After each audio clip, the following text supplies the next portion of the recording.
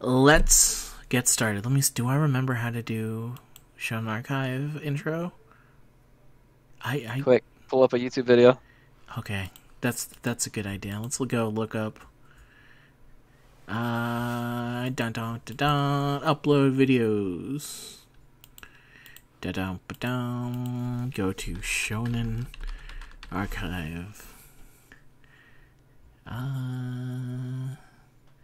Gintama. That's right. It was episode 50. Was the last one. Okay. It starts with the musical intro. Oh, thank God I put in notes now. Our 50. Oh, our GX, and I hate hearing myself. And today, and then there's actually a new. God, why do I talk so fucking much? Can you just say the goddamn intro of the?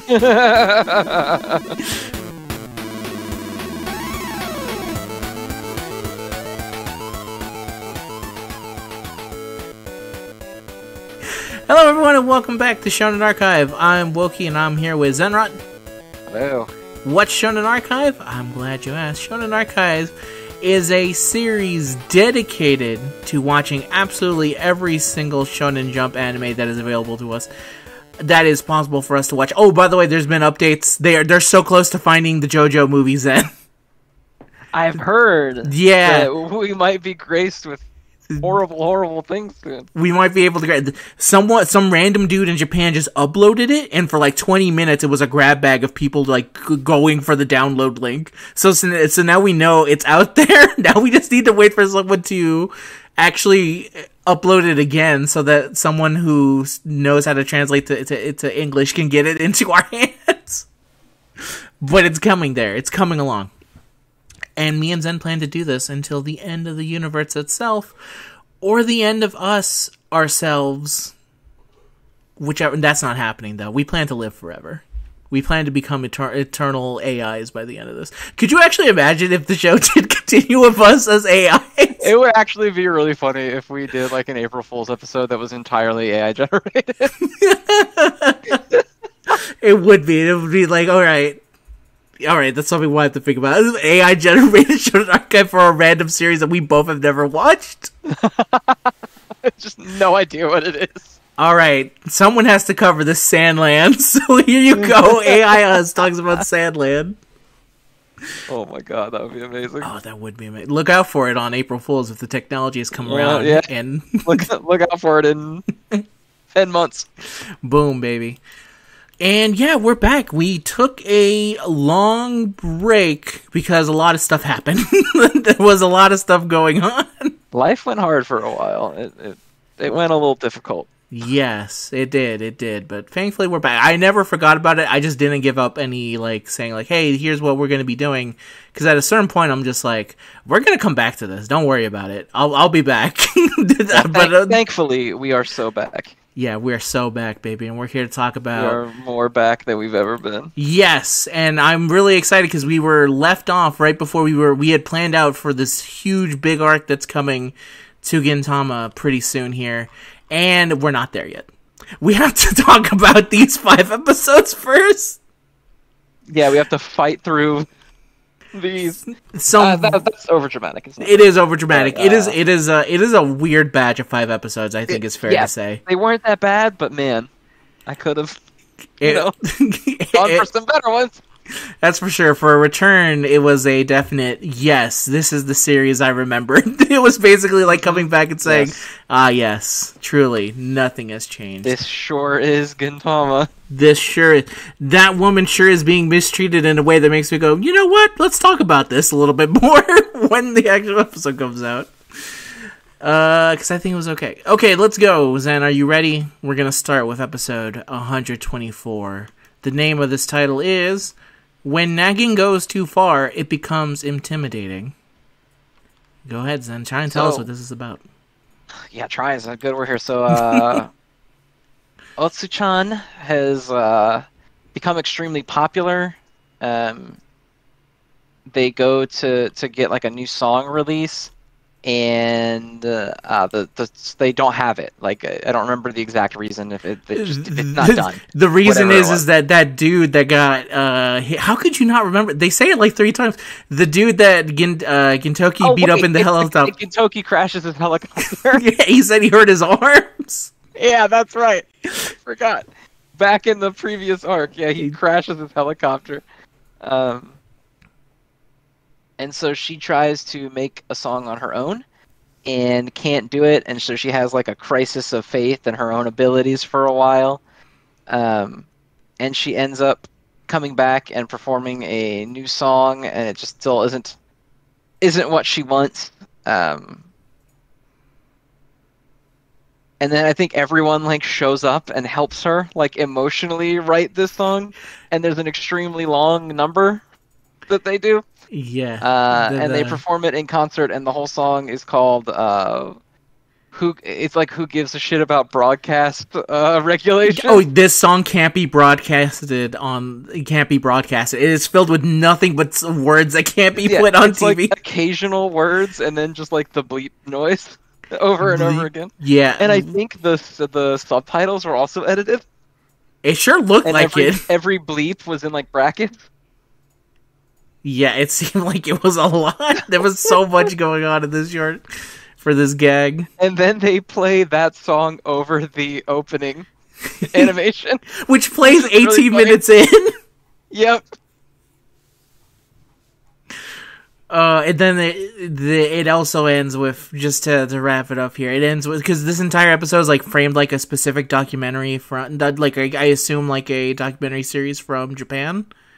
I forget the name of it. They have it, let me see. Slightly Feverish Continent, a parody of The Passionate Continent, a Japanese documentary program. So it's told like in a then at the end they start saying like, oh yeah, next time on this, here's one. And then they have like documentaries about like Prince Hada, the guy who made the Just Away dolls bomb, the terrorist guy. The Prince Hada one's funny because it's like the man whose kindness reaches every animal. That one was funny. And yeah, and then it ends with them in the classic shot of them at home saying like, all right, good job, everyone. We're ending, by the way. Yeah, we did it. We're in the middle. Oh, there was a Kenpachi Sensei where they talk about season 3. That's right. They say like he starts the conversation with Alien 1 and 2 are great, but 3 was horrible. And then I cried in T2 when Schwa-chan, which is what they call Schwarzenegger apparently in Japan. That's amazing. Which is amazing. Anyway, the world is structured in a way that the third one always fails, and of course everyone knows that Logan is the one exception. It's literally impossible. It's the greatest of the Wolverine trilogy by a large amount. Yes. But then they start trying to throw holes in this entire thing. He's always like, Kondo says like, wait, what about Home Alone 2? That was terrible. How do you explain that? And Gintoki's like, Macaulay Culkin completely got carried away, and he made a 2 into a 3. he goes fucking hard at Macaulay Culkin. He's just like, oh yeah, he's like, oh, check out my face, isn't that enough? He totally ruined Home Alone 2. And I was like, damn, this feels like more like the author's specific problem with Home Alone 2. And then they say, what about Dragon Quest 3? That's universally agreed to be one of the greatest. He goes like, no, one of the dudes in there, he went so hard at it, it turned a 3 into a 4. It's like, that doesn't make sense with what you said previously. What's going on here? But they say like, oh yeah, basically we're in our 3rd season. It's all downhill from here. Which I appreciate them saying. Even though we both know there's about 200 more episodes of this series to go through. Yeah, well, I don't know, like, because I know it's had, like, troubled development, so I don't know if they actually did, like, do something here. I feel like... I think back? I don't know. I think this is something that the actual Gintama people can tell us, because I do remember there was, like, there's going to be a break where it goes from... It was released, because this is in 2009, and then it's like, it doesn't come back until like 2014 or something. Like, there's a large gap of years, if I remember correctly. But again, the actual people who were there and were able to experience it live can tell us. But it sure seems like at any given time, Gintama was real close to just like losing its time slot and also just being canceled. So that was this episode. Here's my thoughts about that. I like any parody of a documentary. I love documentaries. Then I think it might actually be one of my favorite genres to just kind of like sit back and watch. So I like also almost any parody of a documentary, and this felt pretty nice with that, where they started documenting her life, and they also show like all the crazy things she's done. They were also giving a lot of context to stuff that previously, like, remember when we saw her in the boxing ring, and we were like, what the hell? Why is she here? And they're like, oh no, this is when, after the scandal broke, and she was down on her luck, and she had to go do all this other stuff. It's like, that's why she was here, is because her star had fallen so hard, and now she's basically back on top, and she's ready to do it. I thought that was really nice. I also like that at one point she starts going like, is the real issue here is the fact that I haven't been on an episode in like over 100 or so. Like, it had been an extremely long time since we last actually had her in an episode, I think. I think it was the Shinsengumi one. It was the last time we saw her. Oh yeah, I think you're right. You're right, yeah. Which also gets referenced here because the mascot of the Shinsengumi, which is the centaur who killed a person. He shows up, Gitoki shows up dressed up as him, and she's like, oh my god, Centaur, Corpse John. And with Kagura as the corpse, which is really funny. Yeah, and I also like a lot of the weird song parody stuff she does, and all the weird things that she does. In general, I always have a decent enough time whenever she comes in. She's definitely a character that can't actually be in the main cast, because she probably would get very overwhelming if she was. But, you know, every once in a while, checking up on her and seeing what she's doing, I think is perfectly okay with me. That, and I think her song titles, which are like... Is it on? No, it's in the next episode where they talk about it. But her song titles are as weird as the actual naming conventions of the series itself, with a lot of the stuff she comes up with. Like, I like that bit where she's, like, trying to hype up the restaurant with, like a collab that she was doing. It's like, how come nobody's going in there? It's like, because the name of the restaurant is, like, the Corn Poop Special. Like, nobody wants to come in here. I also like there was a reoccurring bit here with homeless Musashi, where he keeps asking, but is it edible? Like, they keep asking him a question about, like, how do you feel about her potentially releasing the song? He's like, I think the important thing here to ask is it edible? And he says that, like, 3 times. And so finally he gets to use it with an actual food thing, which is when they ask him about, like, would you eat at a restaurant like this? He's like, I think the important thing to ask here is it edible?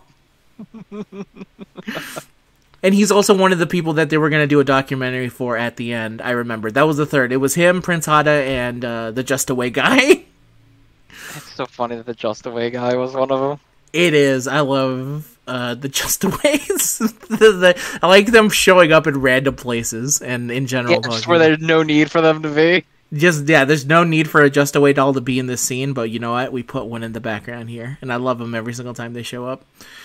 And yeah, I really like that bit where they keep cutting back to the Shinsengumi crisis arc, where they're just like, my helicopter came crashing down by like a spiky, wavy-haired idiot or something. Like, he crashed my helicopter. Yeah, someone with naturally wavy hair. Yeah, and they just... my helicopter. Yeah, and then they just play the footage over and over and over again. Which is really funny. And yeah, I thought it was a pretty decent way to just get back in here and get like, okay, yes... This is Gintama. This is 100%. It sure is Gintama, alright. Let's go. How'd you feel, Zen? It's good. My thoughts were kind of the same, where it was very much just like, oh yeah, this is a Gintama episode, that's for sure. Yes. It never reaches the crazy highs, like, especially considering the last episode we saw of Gintama featured him literally with a corkscrew dick fucking an alien ship down. Yes. But it's unfortunate that we didn't reach those levels again, because that was something else. Yeah, it was definitely something else, but this definitely feels like one of the ones where it's like, okay, we're just going to go through some silly stuff here, but it's never going to reach those crazy heights. But yeah, it was enjoyable. It was fine. Sure. Yeah, it was alright. And let's talk about something that is 100%, yeah, this is an episode of Gintama, episode 125. Yeah. Entering the final chapter. Go ahead, Zen, tell us what it's about. It is, they're coming in, they're like, okay, so we're ending the series now. Alright, we're ending it all. we're by, and they play the end credits basically right after the beginning. And they're like, we can't just have dead air, so they just like reminisce. It's just another reminiscing episode, like all the other ones. They even go back literally to episode 1 again, and Kintoki comments like, we have to start reminiscing about other things. We can't just keep going back to that. And then Kagura's like, okay, let's go to when I show up then. Like, no. Yeah, they go to her, which is the same thing they did the last week. And he's like, please, remember other things. And that's basically, I mean, it's a recap clip episode. Yeah, it and is. Anytime they cut to like quote unquote new stuff, it's like a still shot of the outside of the Odd Jobs building while they're talking. It is. But funny enough, there is actual new footage here, because we never saw the Odd Jobs versus Shinsengumi stuff, because that was in the Jump Festa anime tour. So that was never in a previous episode. The one where they're playing the rock, paper, scissors game? Oh, really? I could have swore that was in a previous episode. No, I don't think so, because I would have remembered us talking about it. I remember the Kagura versus... Okay, they fought each other in the bug episode, but they never did it in that way. Okay. So that was definitely new stuff. That must have been it, yeah, but damn. It sure was an episode of Gintama. It was 100%. Things sure did be happening. Things happen. I always enjoy when an ED cuts in 3 minutes in. This beginning bit here where they're trying so hard to be like, all right. The funniest part is when they go like, it's literally 6 minutes in, it's nothing. Nothing has happened. It's just been a still shot of this and the ED. And it hits 6 minutes and Kagura goes, all right, everyone, let's reconvene after an ad break. We made it into 6 minutes. And it's like, wait, what? And the ad break hits. And I'm like, God damn it. If this was any other show, I'd be so unbelievably angry. But they've done this so much. They're so blatant with how lazy they want to be with this. To the point where I'm also positive all the footage they use is from previous episodes, just restrung with new audio. Probably, to be honest. Yep, that's what it definitely feels like and looks like to me. So, but yeah, I always kind of have a nice time watching these. It's for some reason the bits here where it's just a still picture of this house are the funniest to me, which is why I also include it at the beginning of every Gintama where we do like a ramble, or if we start rambling a little bit too hard, I just put up a picture of that house because it's the perfect just signifier of nothing is happening. But there's nothing going on right now. It's just audio, just two people talking. Yep. Basically, just like, you know what, sit back, enjoy the silly, it's good to go. But yeah, I liked them cutting into the ED. I like them talking about the titles, because they start talking about the real reason it's so hard to remember Gintama is that all the titles are like weird things, like nobody with natural wavy hair. That was the funniest joke in the episode, where he was like, honestly, I can't really reminisce because I have no idea what any of these episode titles are. Yeah, it's like, oh yeah, and then Kagura's like, my debut episode was called Please Remember That Sometimes Jump Comes Out on Sundays. She's like, what is that supposed to mean? It's like, I think that's just trying to be nice. I think that's just giving a nice word. Which is very funny. I like seeing the stuff the stuff we hadn't seen before from like the Jump Festa stuff was pretty nice. I like the bit where Kagura and Akita are just going back and forth so hard. It's like they simultaneously are hitting each other with the hammer and then also removing the helmet at the exact same time. They're like basically DBZ fighting. Mm-hmm. Yeah, when they're like with the and then Kagura tackles him onto the ground and starts like punching him in the face. At some point they like get rid of the hammer and they're just like, oh no, they got rid of the hammer, and they're just like, they're not even playing the game. No, just straight up exchanging blows. I like the bit where Kondo comes in and says, like, my character was always cool. Like, he's like, I may be a gorilla now, but when I debuted, I was pretty cool. And then they immediately show his debut, which is not actually his debut. It's when he's asking about the ass hair stuff. His debut was a little bit beforehand where Okita was talking, not Okita, it was Hijikata was hyping him up, like, to an insane degree, and then it cuts to this stuff. But before that, they were hyping him up to be a cool dude, and then immediately just, like, threw that out the window with him asking about the ass hair stuff. But yeah, I like seeing that bit. I liked seeing Tay just completely fucking smash his head in. She like starts Buddhist chanting. She just destroys him. Yeah, she's like, I don't. That's not how the game is played. He's safe. He has the helmet, but she just completely destroys his head instead. And yeah, at one point, Gintoki and Hijikata get so insanely drunk that they have a sword fight. And Gintoki, he slices a tree in half, and he goes, "It's okay. I used the back. I used the back of my sword," and the tree like destroyed. Absolutely destroyed. And then Hijikata's having rock paper scissors with Sadaharu, and he's fucking losing because he's only. He's like, why do you keep throwing rock? Oh, that was good. It was a good bit, but yeah, it was a recap.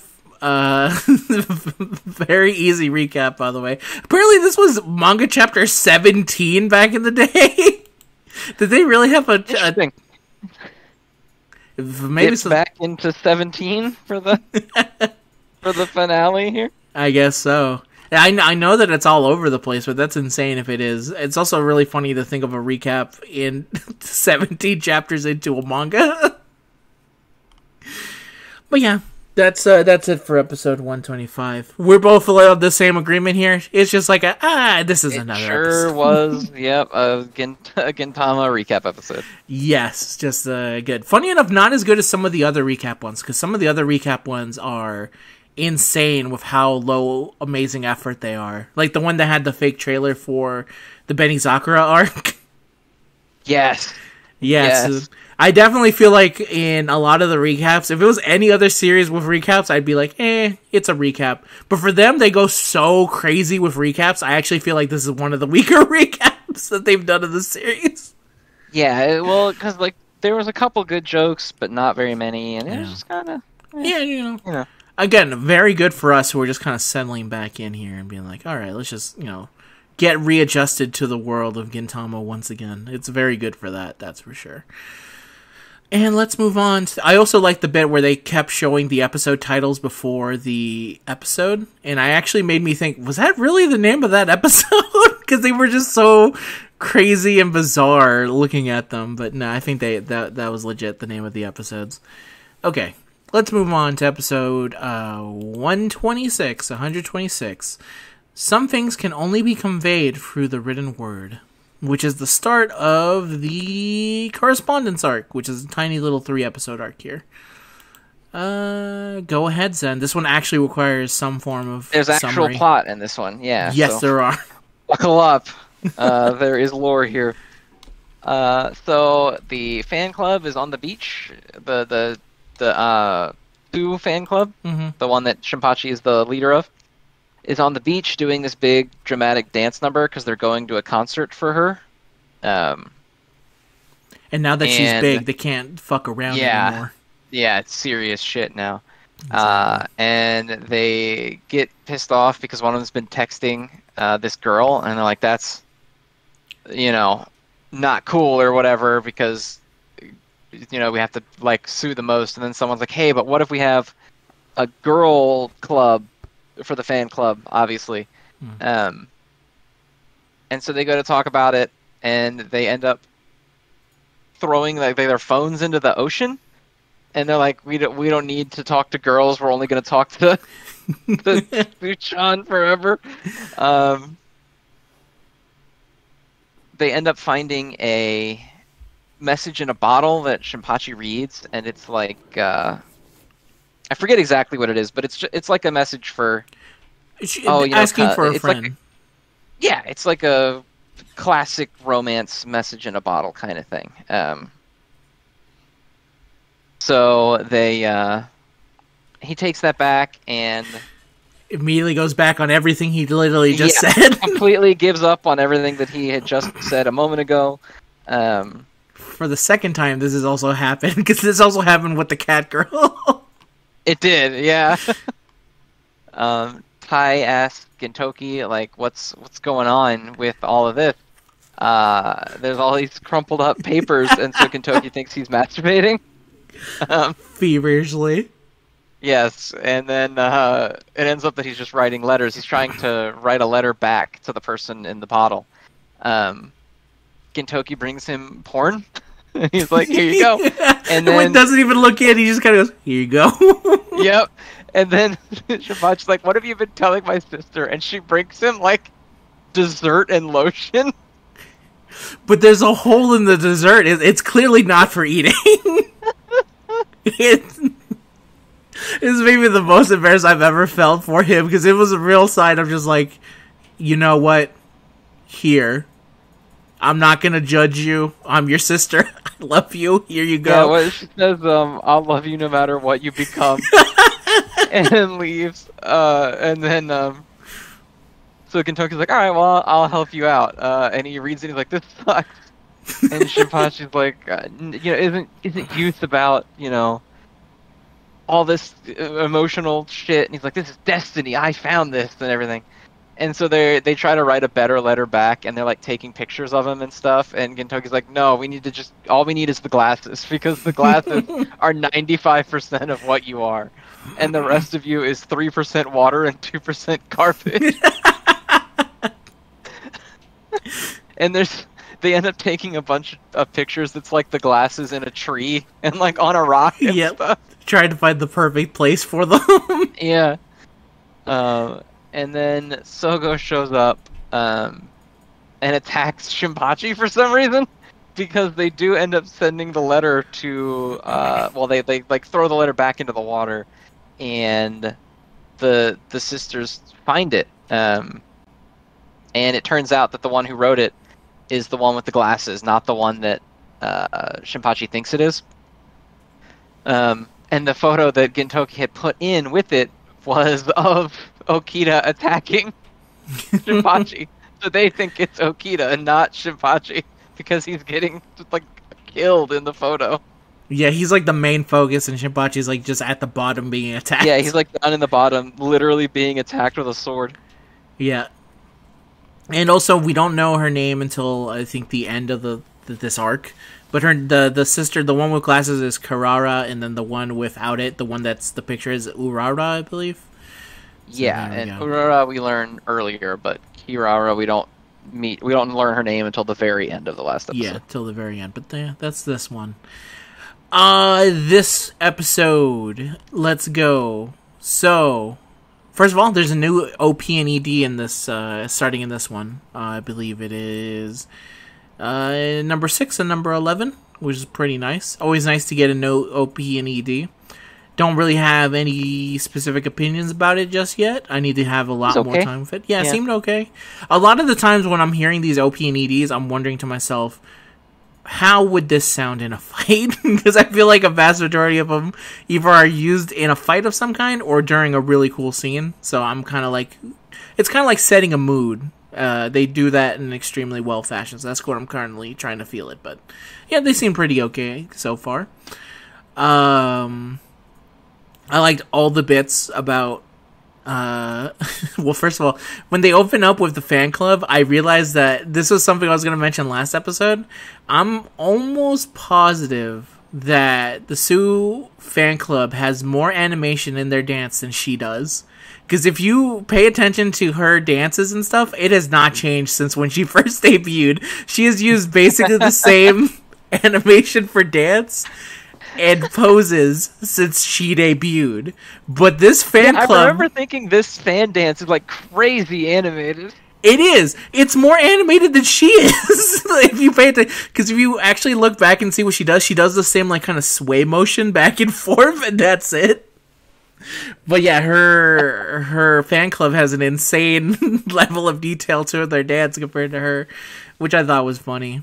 I liked it that it was actually by email, because I think that's actually the funniest difference between probably our culture and theirs, is that ours at this time would have been heavy into texting, and probably still is, but theirs was apparently email, which is really funny to think about, like emailing someone back and forth a whole bunch.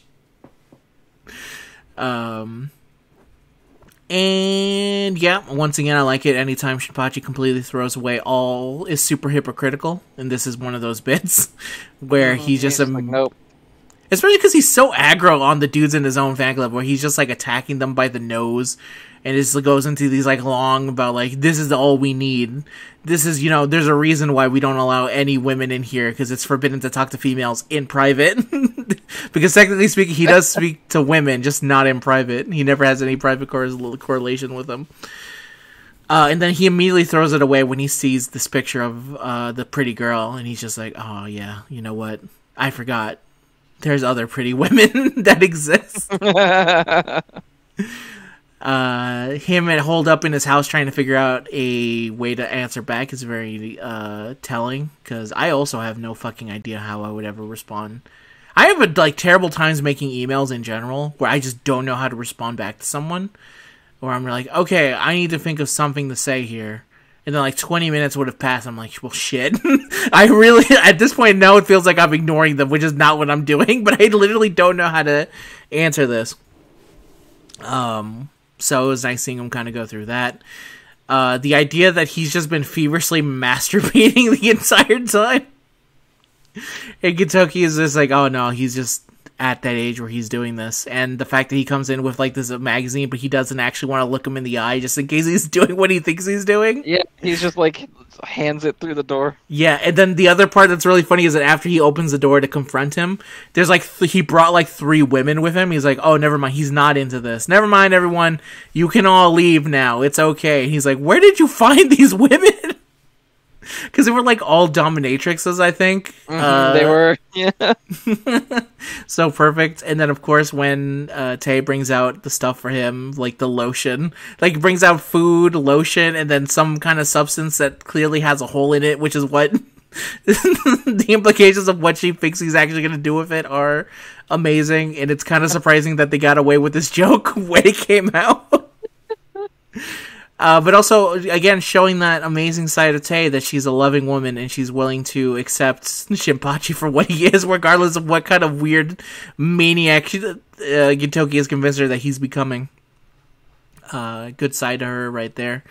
And yeah, them trying to write this letter was really funny to me. I liked showing all the pictures of The Rock and how he tries to hype him up so much, and how much he's just... There's at one point where he's like, oh yeah, here's how you answer back in a letter. And he writes it like the back of a novel.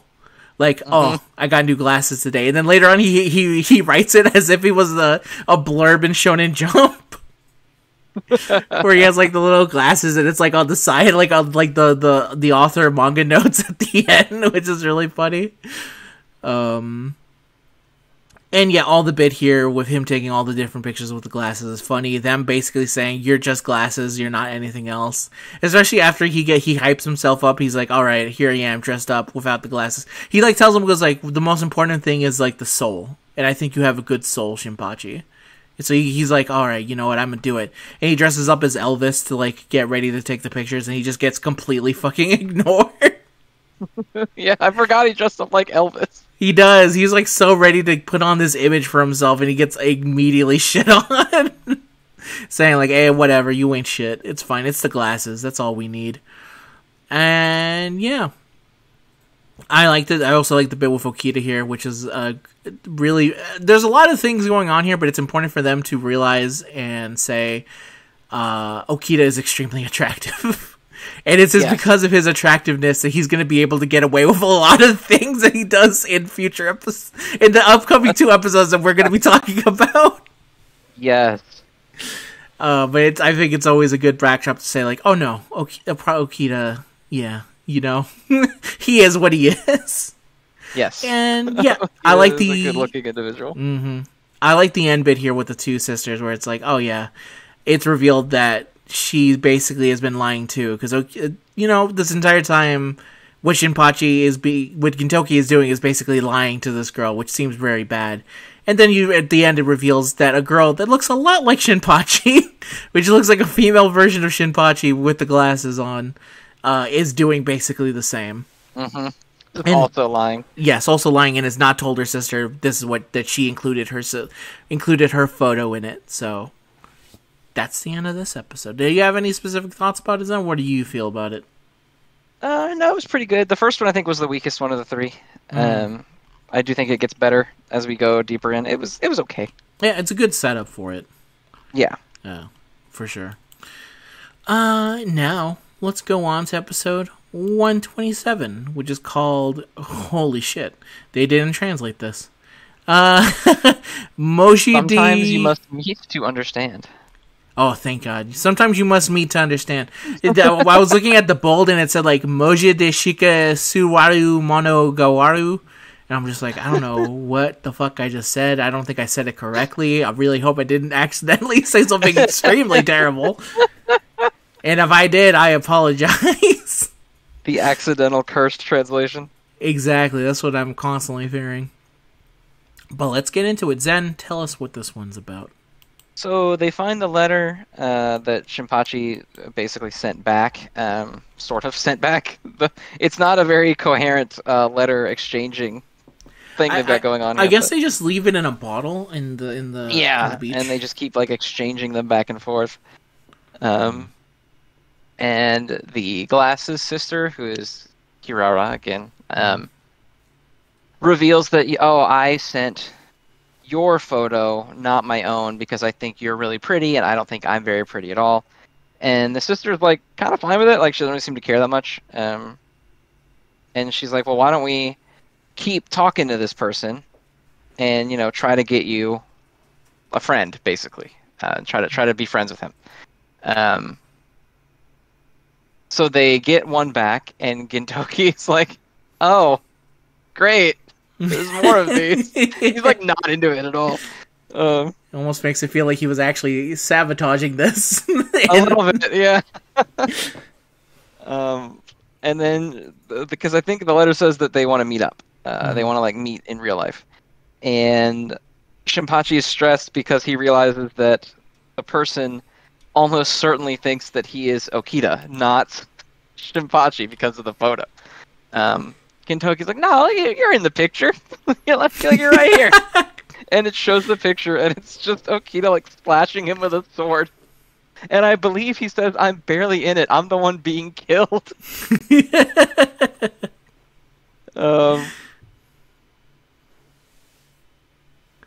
Yeah, but Kondo then comes in and starts also helping because he's like, I'm the love expert. Both of them are like, you are not. And he's like, no, I am. And so he talks about like all the girl like communication that he's had, and it's like all been anonymous people online, and he's like, oh, I gave them a bunch of money. And so they're like, did you get scammed? And he's like, no, I didn't. Poor Kondo. And so they're gonna write another letter, and Gintoki's like, there's no way that you could write a better letter than me. And Kondo's like, of course I can. So they start writing the letter, and it's just Kondo like talking about Shinpachi's sister, and the whole thing is just about like how hot he thinks Pai is. They end up kind of agreeing on a letter, and they send it off, and then Kirara writes back, still posing as her sister, but talking about herself, saying, oh, I have a sister who's ill as well, yada yada, and she never really sees anyone, and all that stuff. And they read through the letter, and I don't remember if it's Kondo or Gintoki, but he's like, see, look what you did. Now she's talking about her sister. Give a shit about this. Which is really funny after this is very clearly she's writing about herself.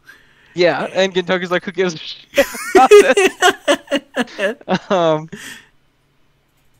Hijikata shows up as well and starts helping for reasons I don't remember. I think he's just like shows up for Kondo, and then Kondo's like, hey, you should help. And he's like, all right. Yeah, he did. He was 100% there just to pick up Kondo, because he's like, you actually have a job. You need to go do your job. And yeah, he's like, so you should come and help. So they start writing another letter again. And Hijikata's like, oh, you see, this is a type, and they beep it out because I guess they don't want you to know what blood type. It's apparently blood types that he's talking about. Yeah, no, he starts saying, like, he starts talking shit about her blood type. He says, like, Yeah. she talks only about herself and monopolizes the conversation, then thinks it's going well. And then it's on the bracket on the top, it says, we are not allowed to broadcast content that may encourage prejudice and stereotypes against different blood types. Yeah, and he's talking about, like, how much her blood type sucks. Yeah, there's like, they're selfish. People of these blood types. They bleep out the blood type. So they try to redo a letter, and Gintoki makes this horrible suggestion, and then Kondo gives a suggestion as well that's also horrible. And so Hichikata starts to write, and he has like a Death Note scene moment where like his eyes shine, and he starts writing really fast, and there's like light everywhere where the pen goes. Yeah, it's basically that version of, you know, how, obviously I saw it a whole bunch after Spider-Verse, where the guy's, like, writing down, like, some words down, and there's, like, fire coming out of the pen. He's basically basically that. Yeah. He's entered a writing to women. They're, like, taking it as, like, oh my god, he's writing the words of the gods. Yeah, that's exactly what it is. And he even, like, gets super, like cerebral about it, because he writes at the end, like, I just really want to meet you, and then he erases it so that it gives the impression that he's shy because he wrote something else and then had to erase it because he was too shy to say it. But then he forgets to erase the letter or the part that Kondo wrote in that was like, I'm super turned on or something. It says, when I think about your sister, I get turned on. Yeah, that's what it was. And he forgot to remove it. When they get the letter, Aurora freaks out because she's like, this guy's a freak. Like, don't talk to this guy. He's 100% Kirara likes it. Yeah, because the sister is her. Yeah. And she likes it, and then she's also like, I feel like I have so many friends because every time he writes me a letter, it feels like a different person wrote the letter. He might have multiple personalities. Yeah. And then they get a letter back, and they say they still want to meet, and it ends up being like okay with the pervy sentence from Kondo, and so he like freaks out about it, and he like gets really upset, and he's like, no, I will not. You're too young. Yeah, don't get turned on until you're 20. Is what once you're 20, you can get turned on. And then so they're at the same meeting place they always go to. It's the exact same place where they did like the Fruit Punch Samurai or whatever. It is 100%. Yeah, it is the Fruit Punch. Same statue. I think it's the spot they use for this every time, because I think they do this with the cat girl too. They do, yeah. It's whenever they need to go somewhere, they meet up at the fucking. Whenever they have to meet someone, yeah, at this statue. So the sister, the glasses sister, and the regular one, the two sisters are there, and Urara's telling Kirara, like, you know, you don't realize that you're also really pretty. You need to be confident. You need to do whatever comes natural to you. The reason that you're so nervous and afraid is because you're trying to be someone else, and it's, you know, you don't know if you're pulling it off. And so she goes, okay, do whatever comes natural to me, and then she sprints away, like full speed. And so then our people arrive, and Gintoki brought Okita to make him pretend to be Shinpachi because of the picture. Mm-hmm. And Shinpachi's like, this is a horrible fucking plan. Why did we do all this work and then he gets to go on the date? And then they Okita like agrees, like, I'm here because I owe Gintoki or what. Yeah. And then something about, I think, the Shinsengumi like told him to do it. Yeah, there's a new bylaw in the Shinsengumi added by Kondo, which is hate everything about the odd jobs except for Shinpachi. If Shinpachi needs help, help him out. That's like the rule is basically. Oh god. And then so the Urara is missing her sister because she ran away. And then Okita is there also. So they end up leaving and like spying on them for a bit, and then Kirara shows up and is like, hey. Yeah, they say Gintoki says Shinpachi's name, and then that says, like, did you just say Shinpachi?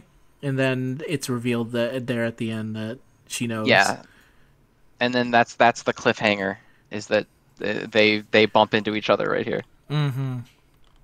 There you go. This episode, oh man, this one's actually really enjoyable. Now that we actually it was good. I thought it was a nice breath of like genuine funny, because I think the last few were kind of forced. The jokes weren't super good. The masturbation humor got a little old for me in the last one, because it was like the joke they went to like 4 times constantly. The humor in this one I thought was really good. This one was really, maybe it just comes down to the idea of like the relatability of just like a bunch of dudes who are very bad at writing letters to women, are terrible with women, coming together trying to figure out how to talk to a woman.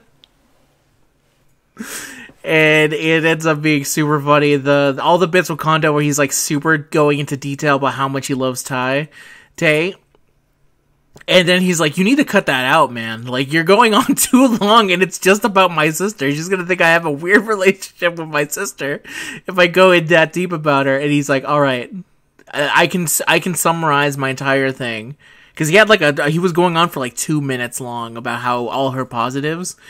And then he's like, okay. Oh yeah, his summary is just that I get turned on. Yeah, it turns me on. My sister, she turns me on. Uh-huh. He's like, no, absolutely not. We're not doing that. But yeah, them constantly writing all these, going back and forth about what the best way to like approach a woman is really funny. When Hijikata shows up and he drops the fire line, and they're just like all in awe in it. And which, to be fair, he does drop a really nice letter. It is really good. It's super fake and like cheesy, but it's good. It is, for yes. what they're trying to do. It's way better than what they were doing before. If this was a cheesy romance, that would just go perfectly good as like a good byline to just use. But the fact that they're saying like, oh my god, he's amazing. He's writing letters. Yeah, they're like losing their mind over this, like how good this is. How good this is, yes. Which brings a real like level of scumbaggery that I like. That feels really nice. And just at the end when he's like, because he goes like, because at the end of it when he's done writing, he puts it in an envelope and he goes, Shinpachi, deliver it now. And he goes, yes. And then he like runs off to go deliver the letter. And also the fact they never tell Shinpachi that they never remove the part where Kondo said when I think the line, yeah, about the sister. They never removed it, so that when he shows up, he's like, "Oh, it went so well." Like all 3 of them are like expecting him to get fully rejected because they left. They're like, "It what?"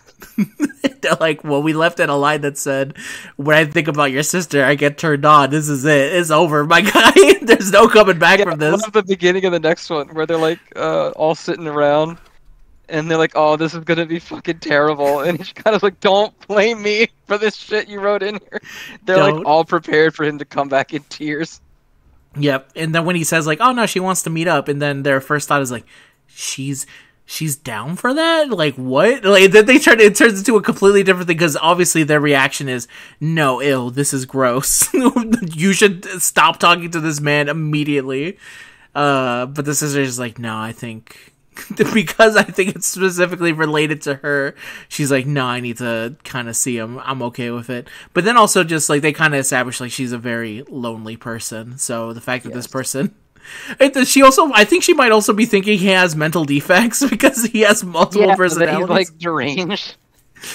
Yeah, that every single letter that he's written to her feels like it's been written by like different people. Because at this point, there's at least 4 different dudes talking to her.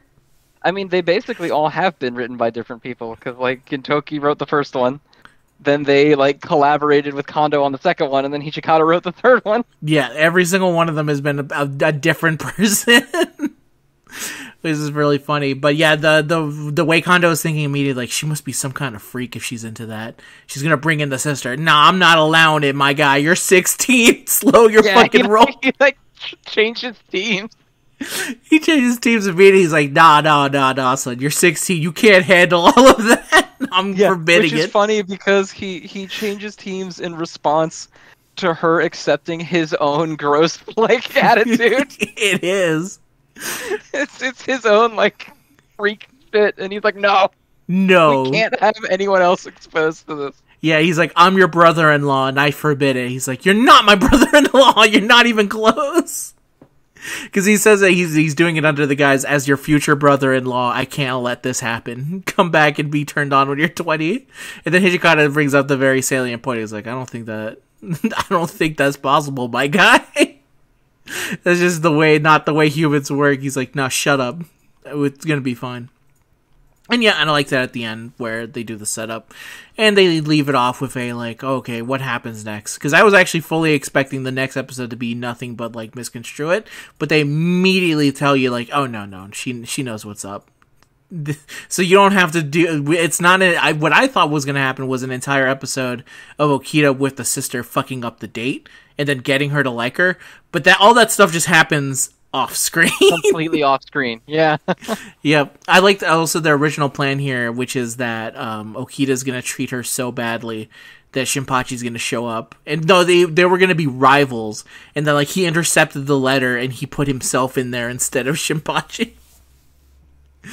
And then it's like Okita was okay. He's like that. Yeah, I can't really follow simple. I can't follow complex instructions. So that sounds simple enough that I can do it. So it's not an issue with me. It's fine. And they show later on that I think when you give him a little bit of leeway, he ends up going in completely different fucking directions that you expect. They left him alone too long. Exactly. If there's ever been a sign that you should never leave Okita alone with a woman, it's the next episode.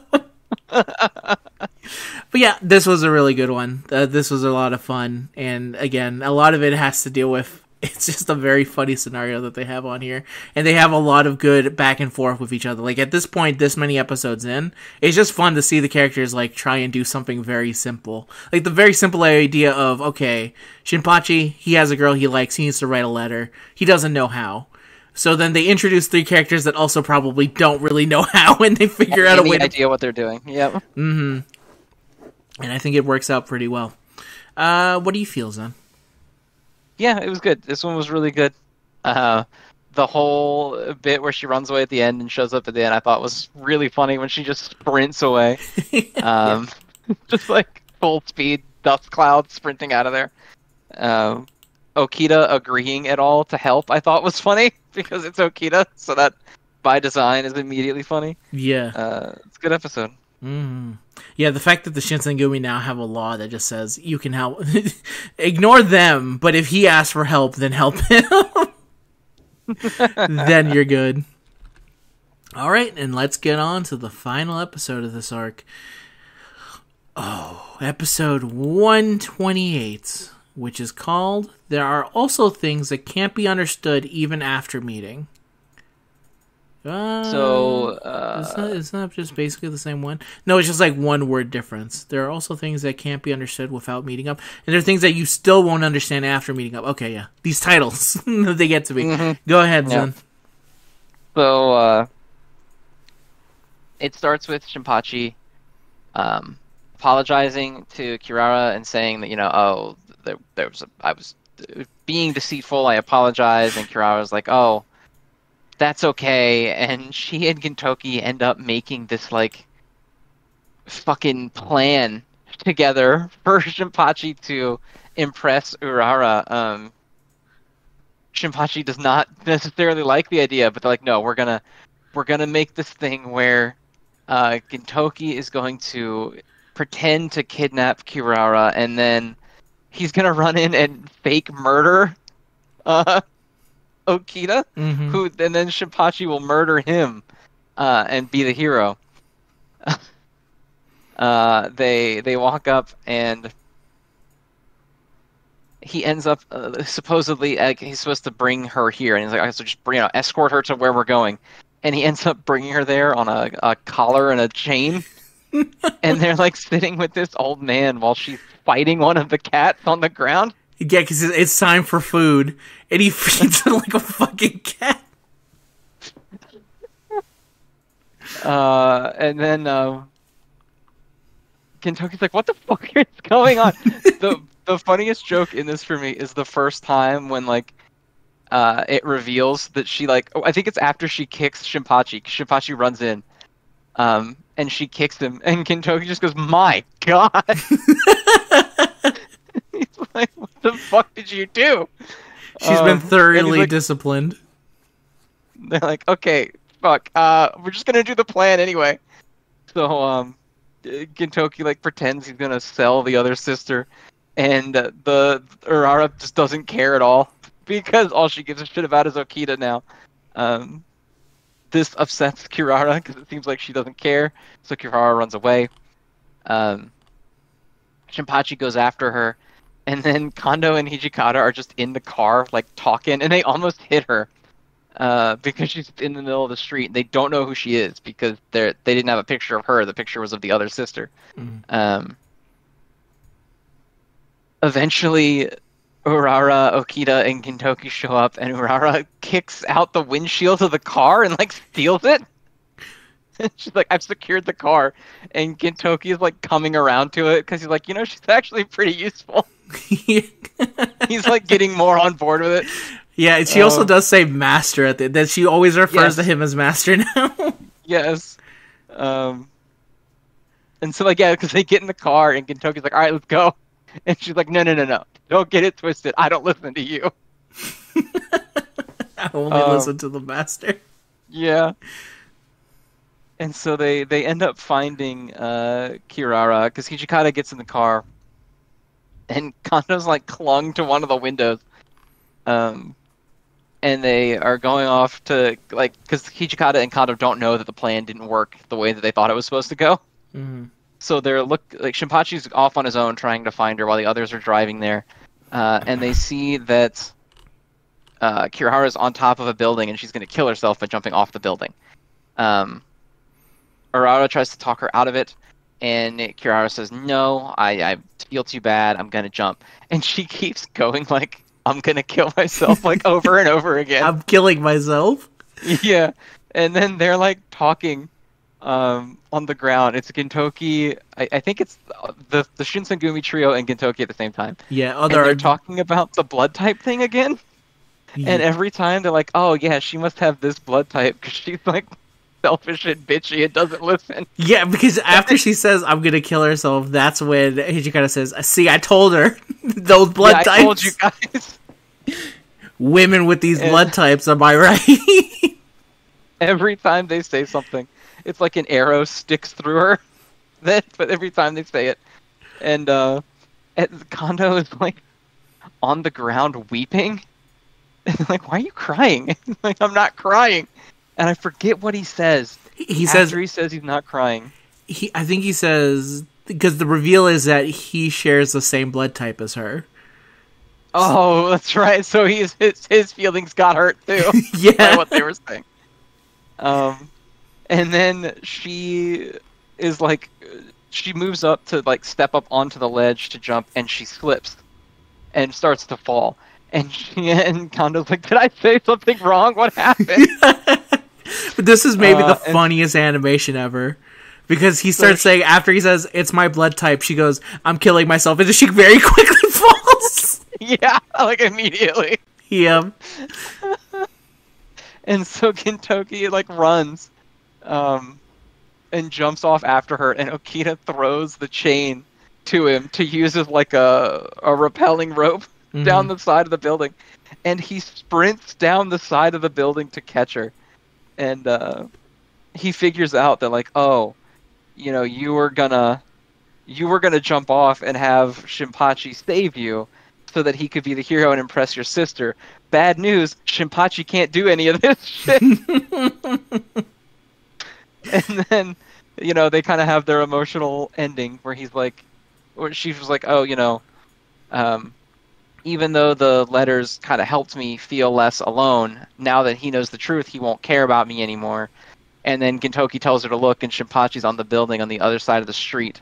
And he holds up some signs that are like, I want to know your name, and I want us to, like, be friends the right way and, like, talk to each other normally again. Because I want to write a letter to you, not to, the sister you're pretending to be. And Gintoki kicks off the side of the building and then, like, action movie kicks through one of the windows so they can get the paper inside so she can write a response.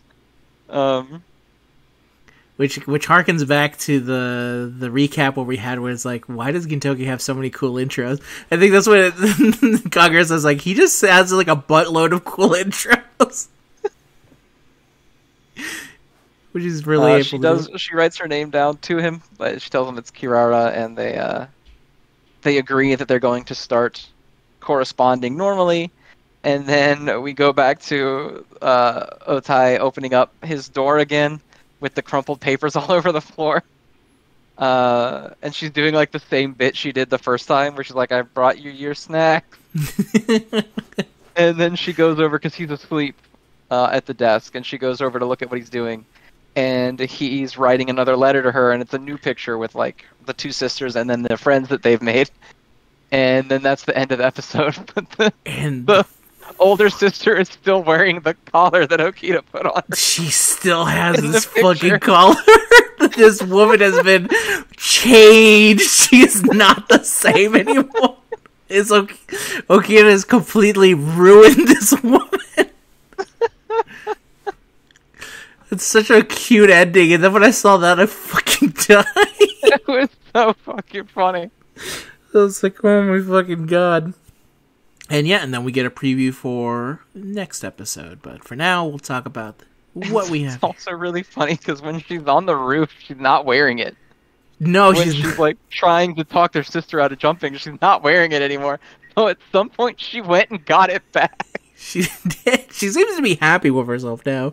I don't know if she's with Okita still, but I'm assuming no. But maybe she's just like happy in this new life, or maybe she's been just changed so much. He was barely with her. She was like with her for maybe like an hour tops, and that was enough to completely drive her down this path. But okay, let's get into it. Is Okita, I guess. It is him. He is the ultimate masochist. He is him. He is him. He is hashtag him. 100. This is the man who will ruin your... He's like the bad guy. He literally is, actually, now that I think, but he is the bad guy of a shoujo manga. He definitely... He's the bad guy of this arc. He is, for sure, 100. Even though he doesn't even really do anything, he's like put into the situation. But the second he's into the situation, he's like, I'm gonna make this as bad for everyone else as possible. I love the scene. I think it's in this one where he's like scratching her chin and he looks like fucking Satan. He does, yeah. That's the shot I'm thinking of. Was like, okay, this 100%. Yeah, he's like glowing purple and he's got like an evil smile on his face. Yeah, this is something that the Rent-A-Girlfriend MC would think about. It's a one hell of a situation, and then they follow that up with the Gintoki as the fucking slave master. Yeah. In this fucking with outfit, the drawn-on mustache and his hair slicked back. His hair slicked back. He's wearing a cape. No, he's not wearing a cape. That's just the way the wood looks behind. I thought he was wearing a cape in this scene, but I don't think it's a cape. Actually, no, I don't know. No, he is wearing a cape. It might be. I'm not sure. He has a whip, too, doesn't he? He does. He has a whip and a cape, and the sister's down, which is really good. Yeah, this episode. It is one of those episodes where I was watching, I was like, this was made in, like, the 2009s, because there's no way you could get away with this today. Mainly the stuff where he does with the sister where he like trains her, you could get away with that today. That's not an issue. The fact that a lot of the end gag has to deal with I'm gonna kill myself is the bit where I think it would probably be like, hey, because there is a lot of gags related to this, and the idea is that it makes a lot more sense once you realize, okay, she's not actually going to kill herself. She was just all a plot to try and make Shinpachi look cool. Even if she is extremely sad about her situation. But those bits there where she's just where she's just like the quick, like, I'm gonna kill myself. She's like slowly getting closer to the edge every single time they show her. It's so funny. And then when she actually fucking falls, it's so funny. She slips. She slips and she has like this comical fall, and then Kondo goes, no, wasn't something I said. Surely it wasn't because of me, right? Oh, it was so funny. But yeah, this was great. I love it when he gets found out. Shinpachi immediately falls and is like, I'm so sorry, your sister is so hot, I couldn't control myself. I lied to you. I'm so sorry. Which only makes it worse because, at this point, that she's just trying to be like, have friends with her. She really likes Shinpachi. So I feel a little bit bad for her on there. A lot of it felt like, he doesn't know that what he's saying probably hurts a lot to hear, but it is a little bit sad. But yeah, a lot of the bits here are funny. Everything with Okita, what he's doing with it. Especially that reveal where he's just like, a change of plans, Okita, we're gonna do this and you're gonna end up being murdered. He's like, whatever, I was already only doing this to help Shinpachi. So you know what, I'll go along with it, it's fine. He goes like, okay, bring the girl over here. And then this slow reveal that he has her in a chain, where he's like, there's something in his hand where it's like, oh no, like it isn't like an immediate like, okay, she's in a chain. It's like a show his fist wrapped with chain. Watch show the feet slowly dragging forward, and then reveal he has put her in a collar and has completely domesticated her, and now she acts like a cat. Is Gintoki's reaction where he's literally just like, Jesus Christ, what did you do? It killed me. So good. And again, it's also funny when you remember that the entire time he's doing this, he knows it's a part of the Shinsengumi law that he has to help Shinpachi. And this in no way helps him at all. If anything, it makes it 10 times worse for him. But yeah, it's really funny. And the sister at this point completely changed from the character that she was. She is now this like feral, like a subservient cat woman who's like, because she does like, when she attacks Shinpachi, she attacks him like a cat would attack a person, with like her feet doing a double jump. Really good. And yeah, all the bits on top of the roof. The comeback to the blood type, where they just start again talking shit about people with blood types, and the same disclaimer shows up again saying, we do not have any prejudice against people with certain blood types. It's just, we don't believe in that. It's okay, you're fine. And also when Gintoki's saving her, when she's like, I'm sorry, but Shinpachi's just not built to save you. Like, the idea that her just like, it's okay. He'll catch me, and then my sister will fall for him, and he's just like, I hate to break it to you, he ain't that guy when it comes to this. He helps in other ways. He's like, you cannot. He cannot do it. If he could, he would, but he literally can't. And I also like that bit at the end when he finally asks her name, because there is a part where he starts asking for her, and he's like, older sister, where are you? And he's like, wait, I don't even actually know her name. I never actually asked for it. And in the letter, it isn't there. It is a kind of feeling like, oh yeah. At that point, I realized I also don't know her name. I didn't know what it was at all. And I like the bit where he just like starts to understand like a little bit more about her and why she would do the things that she does. And then the end bit with the nice correspondent is really nice, where he's just like, what's your name? And the action movie jump kick to the window. That was so out of nowhere, because I was like, oh, that's cute. There's a little emotional ending. And then he like kicks off the building and shatters the window. It's so funny. It's so extra what he's doing here, but he needs to get paper to her, and that's why they do it, because they go inside there. And, it's very cute. And at the end, it's really because it's not like they immediately, like, start a relationship or anything like that. They literally just become what they want, which is just to be friends, which is good enough. And they show the correspondent, and who knows if anything more comes from here, because they don't really reveal anything more about what they talk to each other. But I thought it was a really nice, cute way of ending it, of like, you know what, let me actually get to know you and write letters to you, because I want to know you more, and we can be friends, and that'd be cool. So, a nice, sweet ending that features Okita completely domesticating a woman into being some kind of feral cat creature. Yeah, some kind of cat woman. Who wears collars up until the end, which is really funny. And again, this is why I said, a lot of Okita's looks lets him get away with some real weird shit. Yeah, there's not a lot of pushback to Okita.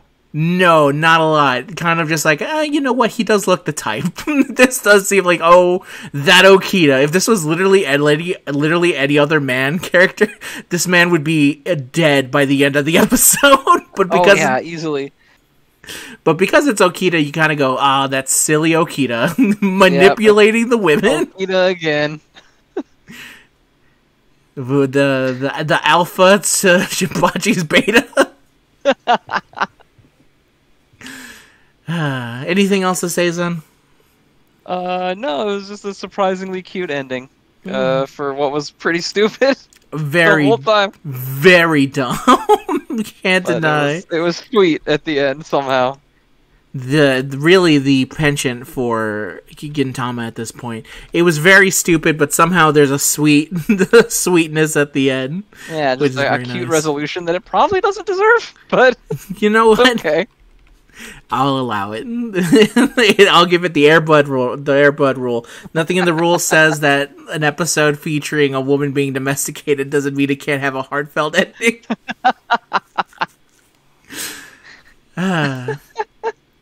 But that's the episode. So that we are done for Shonen. We're recorded, Zen.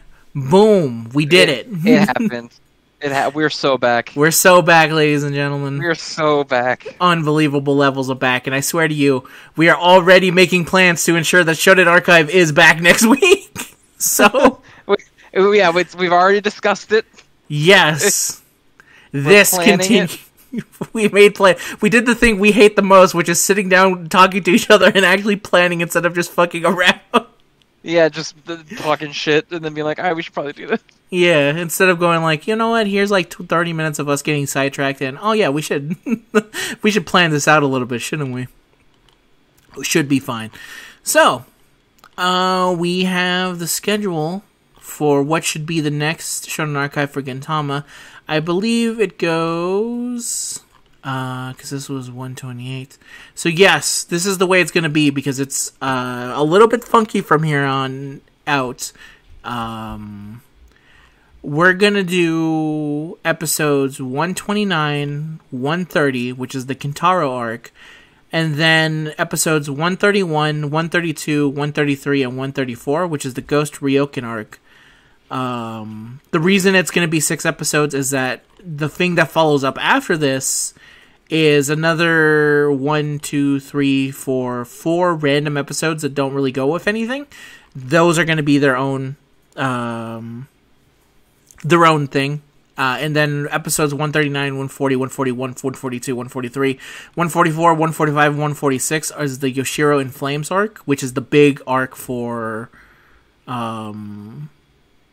what this season is. So that one will be its own big jumbo size, because if it is a big arc, there's no way we're going to be able to stop after 5 episodes. And this That's fair. Yeah, that would be a bad time to cut. Yeah, exactly. 3, 4, 5, 6, 7, 8. There's 8 episodes in this arc. So we are going to be going through all of it and going through that. So that's why we have to kind of do it like this. And even though Ghost Ryokan is 4 episodes and should be good enough by itself, the Kintaro arc is a 2-episode arc that we're going to be putting in there. I've also heard from people that this is probably a sadder one. And after I saw the ending bit featured a dog, I can kind of understand maybe why. Oh, no. Yeah, that's not a great sign for what's to come. And the next one is maybe the Ghost Ryokan is a little bit more of a silly arc. We're always very, very, very cautious when it comes to mixing the super serious with the silly. But I was told what the next specific arc after the Kintaro arc is reference to, and based off of both of our likes, I think it will be enough to get us through it, to not be... It won't dilute it, I think, so we should be fine. So yeah, next week, 120 episodes, 129, 130, 131, 132, 133, and 134. So 6 episodes in total. Are you ready, Zen? Sounds good. Let's do it. Yes. Like we've said multiple times, we back. We're so back. So crazy back. Thank you very much, everyone who waited as well. We appreciate it a whole bunch. There's actually been just enough of Shonen Archive for it to be like... It's funny enough, because Shonen Archive just does well enough on the channel for me to go like, damn, people really do like Shonen Archive. I guess we'll keep on doing it. Which is nice. It's always good. Yeah, it is. It's always good to feel that, you know? Mm-hmm. So we will gladly keep continuing it forward. Even if whatever roadblocks might come up, we will figure out a way to continue through those roadblocks. So don't worry about it. Even if I don't say anything for a long extended period of time. As long as I remember it, it will come back. Trust me, there's been entire series that me and Zen have done that have come back 4 years later because I remembered it. So don't worry. It never truly dies. Exactly. Nothing ever truly dies. And yeah, that's it. Thank you very much for watching. As always, you can find Zen over on his channel. with Shonen and Chill, which now has a new host because Ocean Man is now going to be focusing on Monster Hunter. Is that right? Correct. Mm-hmm. So you're here with who now? With Asa. Perfect. So you can continue hearing all the good stuff. Because let me tell you, a lot of stuff is happening. There's a lot of Chicken Littling going on in Shonen Jump manga form. So I think it's pretty good to get it on the conversation and go look up. Yeah, that's a good way to put it. Yeah, there's a lot of stuff going on that I think it warrants talking about because it's a very interesting place that they're in. Have you? No, you wouldn't be able to cover it. Oh, dude. Oh, no, we have to. Okay, you know what? We're gonna do a separate video on it because I have to bring it up because I think it. All right. It's too. One, because I fear it would completely kill the monetization of this video if we started talking about it here at the end. But we'll save it for a side Shonen Archive thing. But anyway, if you want to form some more me, you can go to my channel. Shit's going crazy in Fago. We just got a Lost Belt 6. My brother fucking one-upped me in a multi. He pulled a classic Zen move from back in the day. All 3 of the new units. You know what the chances of pulling a 5-star and 2 of the featured 4-stars are in Fago? Very bad, I assume. Fucking low is the way I would describe it. And he did it in 2 multis. Damn, holy shit. Yeah, it was fucking insane. I even did pretty good for how much St. Quartz I put in there. I didn't get any 5-stars, but I expect that as much. But his multi was fucking insane to the point where people were like, God damn, go Nux. He did it. That's wild. I got the new character in Star Rail. Very happy about that. Yeah, I've seen you. I saw that you were playing Star Rail. I'm afraid of actually playing Star Rail because if I actually get into it... It's so good. It's crazy good. Yeah, I've heard, but those old JRPG vibes, the turn-based combat, man, I'm thriving. It does sound pretty good, but I've really gotten into a lot of Street Fighter 6, so... Beating a lot of Neo. Still on the fence about that. Still on the fence about Street Fighter 6. It's really good, dude. It's to the point where it's actually bringing back my hope. And now I'm like, damn, you know what? If they made a new Versus game,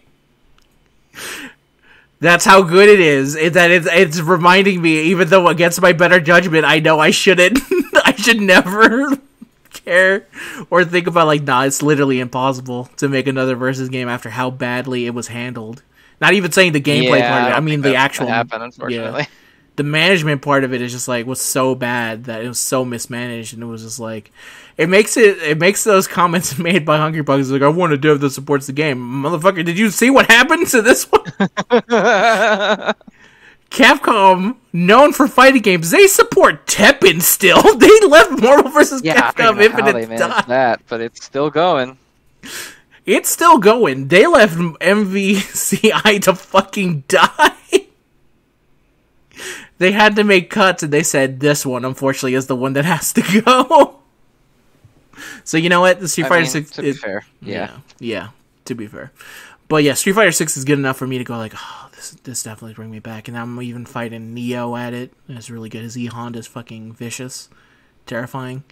And then it's great because I also went full. He doesn't listen to this, so I can say it. I went DJ, and that was the one character who's just what is this bullshit character doing all these fates, and his legs are insanely long, but he's got insane punches. What am I supposed to do here? He never complained when I was going Zangief and fucking insta throwing him into the air, but it was DJ was the one that finally broke him. Yeah, I've seen a lot of shit about DJ in Street Fighter 6. Oh, he's a lot of fun. If I get that, I'll probably just end up playing Ken, because that's just the kind of guy I am. Yeah, Ken's pretty cool, and he's homeless now, so Yeah, he's a bum now? All his apes are gone, Zen.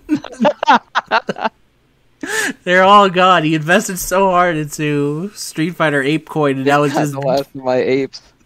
My apes and my wife. And my son, who's gonna punch me in my dick at the end of my story mode now. Oh my god. Yeah. So you can follow all that stuff on my channel, and of course, we'll be back with more Shonen Archive, hopefully next week. So say goodbye, Zen. Goodbye, everybody. See you later. We don't have an ending call sign. Play me out, music.